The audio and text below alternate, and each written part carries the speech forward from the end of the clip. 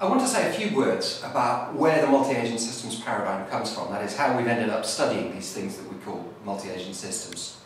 Now, students often assume, kind of naively, that new scientific developments, things like programming languages and programming paradigms, kind of emerge spontaneously, that somebody wakes up one morning with a good idea and that's how things happen. But of course, that's not how they happen. They emerge typically from ideas that are prevalent at the time and trends that are prevalent at the time. And multi-agent systems are no exception. So what I'm going to argue is that multi-agent systems arise from 5 trends that have been ongoing throughout the history of computing to date. And those trends are towards ubiquity, interconnection, intelligence, delegation, and human orientation. So let me say a little bit about each of those trends in turn. So the first one, ubiquity. When something's ubiquitous, it just means it's everywhere. And when we talk about ubiquitous computing, we mean computer processing power everywhere, in every technological artifact that we construct. And this ubiquity that we're seeing, the increasing spread of computer processing power into devices and places that we wouldn't have imagined putting them a few years ago, is happening for a number of reasons, but most importantly, it's happening because of things like Moore's law. Moore's law tells us that the cost of computer processing power decreases year on year. Roughly speaking, it says something like the cost of computer processing power decreases by half every year, year on year, an exponential decrease in the cost. And it also says that the size of computer processors and the amount of power that they require is going down steadily. So as a consequence of that, we're able to embed computer processing capability, information processing capability, into devices and into places that we couldn't have imagined even a few years ago. Okay, so that's ubiquity, the spread of computer processing power, embedding information processing capability into every technological artifact that we can imagine. The second trend is towards interconnection. So not just have we got these processors embedded within every device that we can imagine, they're able to communicate with one another. Okay? They're able to send messages, exchange data with one another. And there are similar trends like Moore's law, which roughly say that the cost of sending a bit from one place to another will decrease over any given year period. So it's getting cheaper and cheaper to send data. The pipes down which we transmit data get wider. And that's the trend towards interconnection. It's most obvious in the growth of the internet over the last 2 decades, but it's also evident in things like mobile phones, the fact that we now use mobile phones to transmit and receive data, digital data. The third trend is not so much a technological trend. The first two, ubiquity, interconnection, are very much technology push trends. Intelligence is more of a sort of a pull trend. It's what we want computers to do. So here I have to be a little bit cautious about the word intelligence because of course there is a large area called artificial intelligence which is about constructing devices that are capable of human-like intelligence. And here I mean something slightly weaker.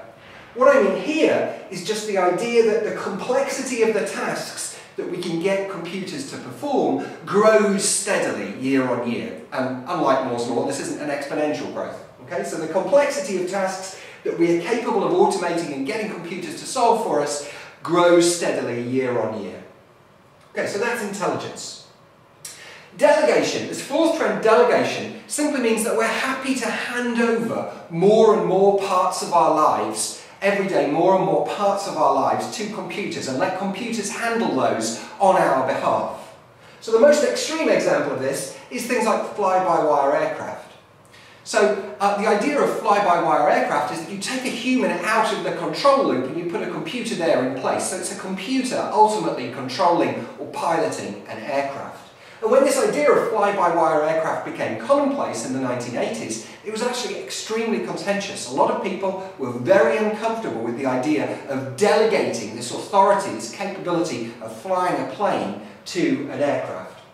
Well, now we take it for granted, it happens all the time and we don't notice it. And I think most people would accept that. In fact, it's led to improvements in air safety.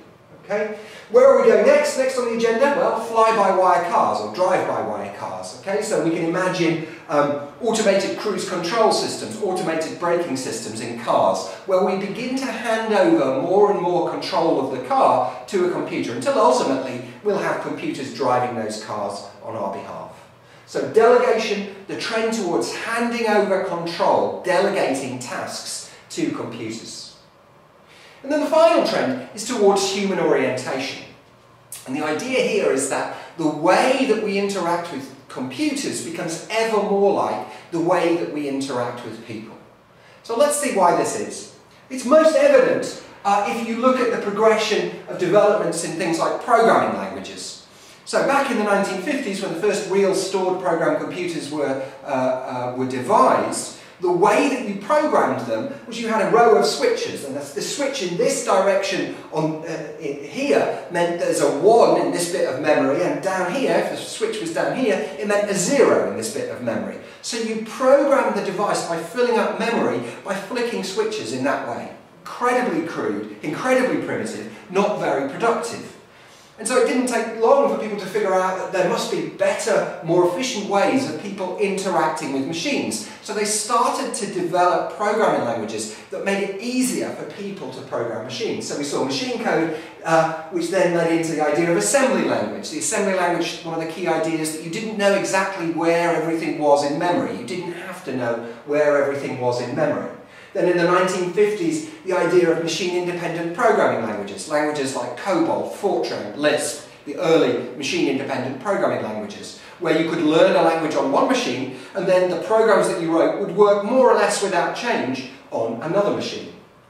The idea of subroutines, labeling a section of code with a meaningful name and being able to invoke that code by that meaningful name, making it easier for people to structure code, which led into the idea of procedures and functions in languages like Algol and Pascal, into abstract data types, into the state-of-the-art, objects.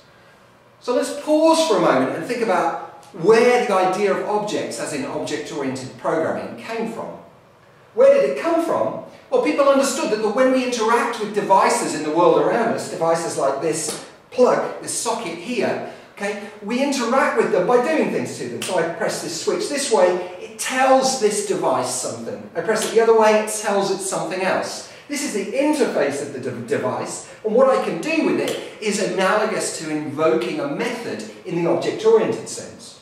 And objects were supposed to reflect this idea of devices with these well-defined interfaces that we could do things to and interact with in that way. And this was supposed to be a software analogue of these real-world objects. Well, the world certainly is full of objects, but it's also full of agents, people like you and me, things like companies and governments, that are all not just waiting to have things done to them, to have methods invoked on them, but are all busy actively pursuing their own agendas by performing actions on their own behalf. Okay? So if we accept that the world is full of objects and a programming language should represent that, then perhaps also, if we want to reflect the reality of the world we're in, which is full of agents like you and me and governments and companies, then perhaps we need analogues of agents in software as well. So we've seen these 5 trends. The trends toward ubiquity, computer processing power everywhere, interconnection, the idea that these processors can communicate with one another, intelligence, they're capable of solving more and more complex tasks, delegation, the idea that we hand over control to these things, and finally human orientation, the way that we interact with them more resembles the way that we interact with people. So that's the future of computing. Okay? I'm pretty sure that, and I think many other researchers would agree with me, that the future of computing looks like that. Ubiquity, interconnection, intelligence, delegation, human orientation. So where is that leading us? Well, what I'm arguing is that leads us to something like multi-agent systems.